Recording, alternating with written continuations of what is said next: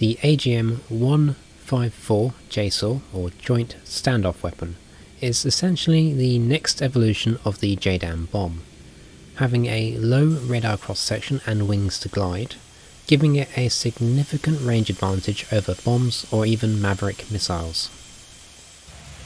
For this video I'll be assuming you understand how to use Jdams and will move fairly quickly.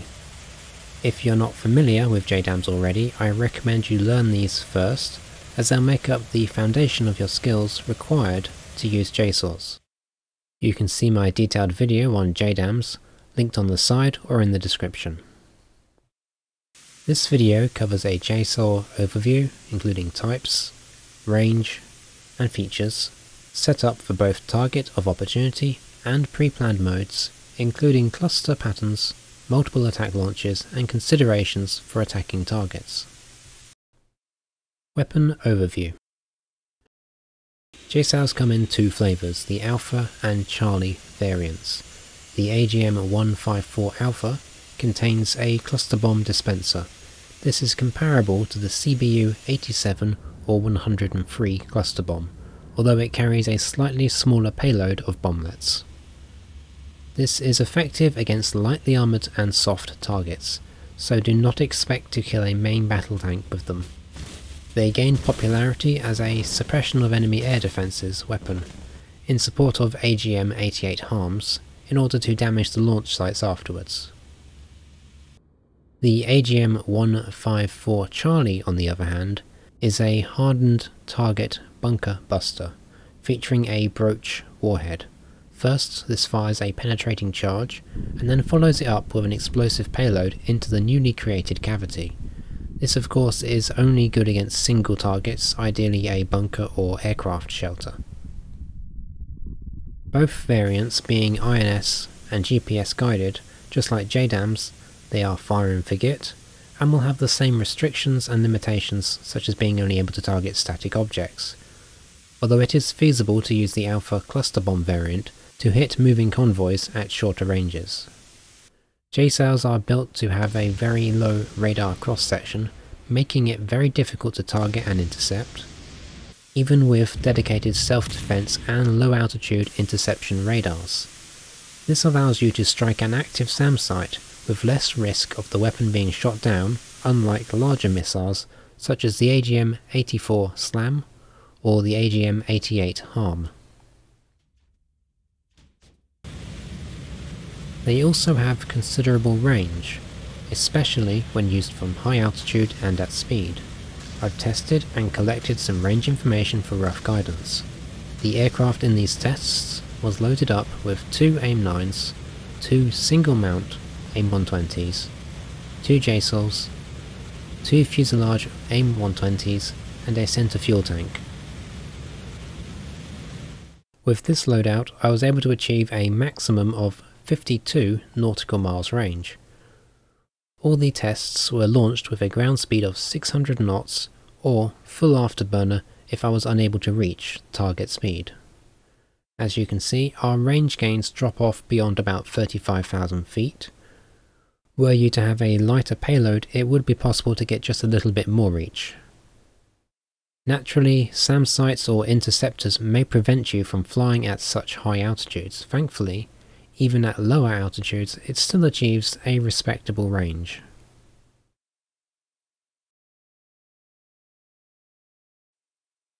JSOW Setup. As with Jdams, we need to warm up the INS and GPS on our JSOWs.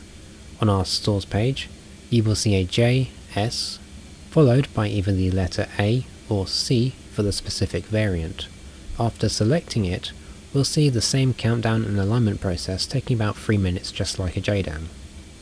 Set up your fuse, either instantaneous or variable time proximity, and choose either pre-planned or target of opportunity mode.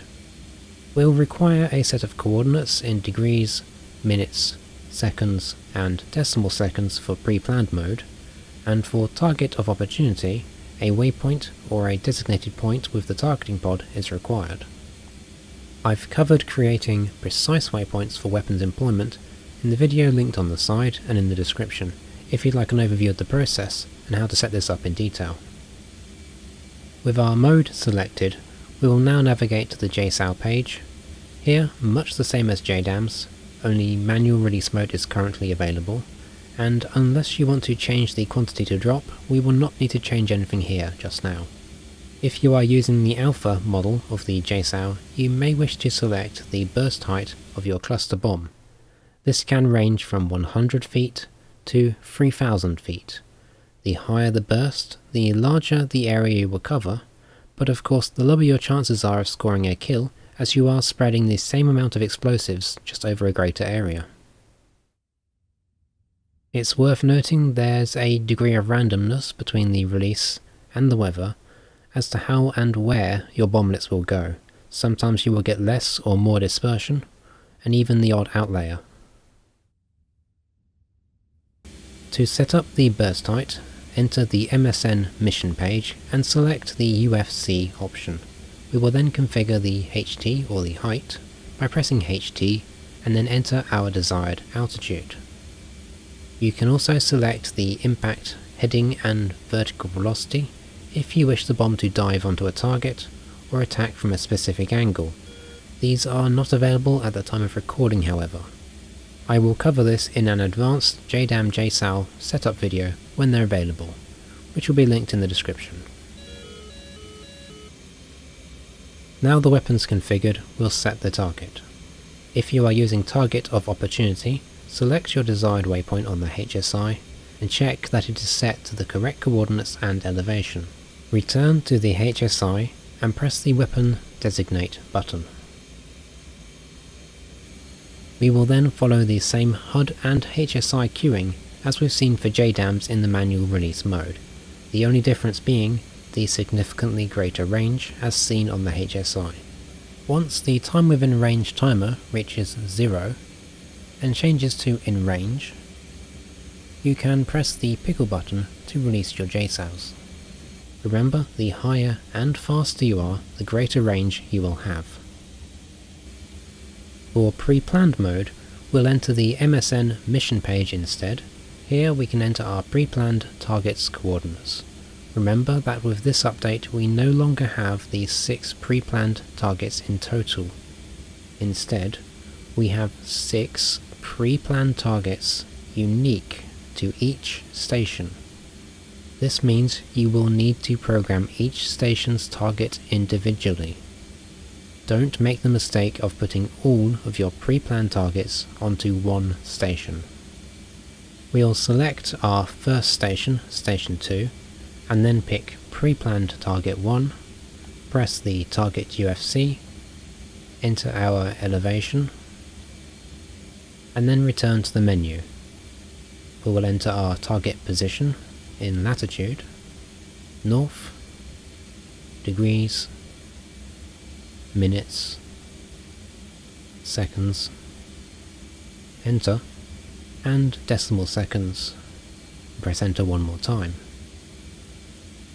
Select longitude, east, degrees, minutes, seconds, and then enter the decimal seconds. Our first bomb on Station 2 is now set up, and we will press the step button to go over our next station. We will then repeat the process, entering the next set of coordinates for our second target. Remember that your currently selected station is shown on the top left, along with its currently selected pre-planned target.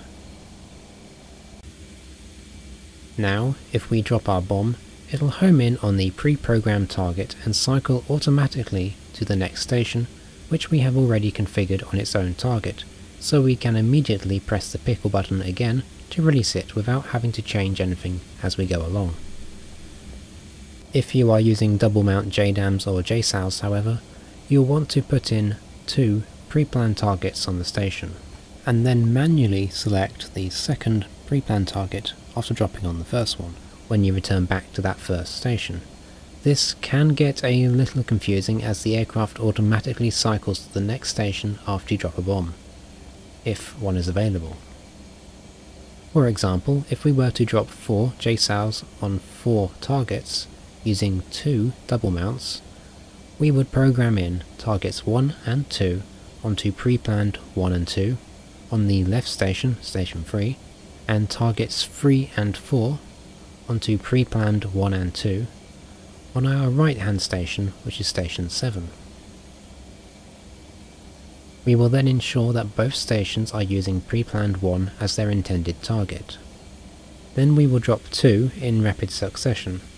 These will drop on the selected targets stored in pre-planned 1 on each station.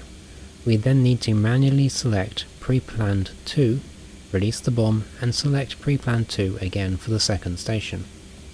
All of this applies to both Jdams and JSOWs.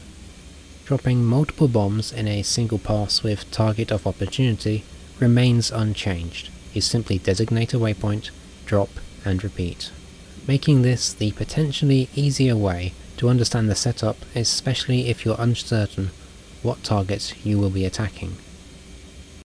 In the near future, we'll see the Bru 55 dual mounts having both left and right substations, rather than just a single shared station. This will make it possible to salvo drop as many as 8 Jdams or JSOWs in one go, all on independent targets. So keep an eye out for this feature being added later on. Weapons employment considerations. Finally, a few notes on attacking targets with JSOWs. Unlike Jdams, JSOWs will take a fairly shallow path and attempt to glide to the target. Unfortunately, they lack any terrain avoidance ability, and as such they will happily fly into the side of steep hills and mountains. Be careful when employing them against targets in valleys, and in this situation it's best to fire down the valley rather than across it. Additionally, until we have the ability to set up our JSOW's terminal bearing, the JSOW will fly the direct path from your aircraft to the target, so it is best to align your aircraft and the launch with the line of the targets you're expecting to attack, if you're using the AGM-154 Alpha with its cluster munition dispenser, as they spread out in front and behind of your given coordinates along its flight path. As fun as it is to launch 8 JSOWs like a swarm of angry bees, each dedicated to their own single target, this loadout is somewhat unlikely. A personal favourite SEAD loadout is to take 2 AIM-9s, 2 harms, 1 double rack of JSOW Alphas, 2 fuselage AIM-120s and 2 fuel tanks in the double ugly configuration, allowing you quite an effective standoff attack ability when going against known SAM sites.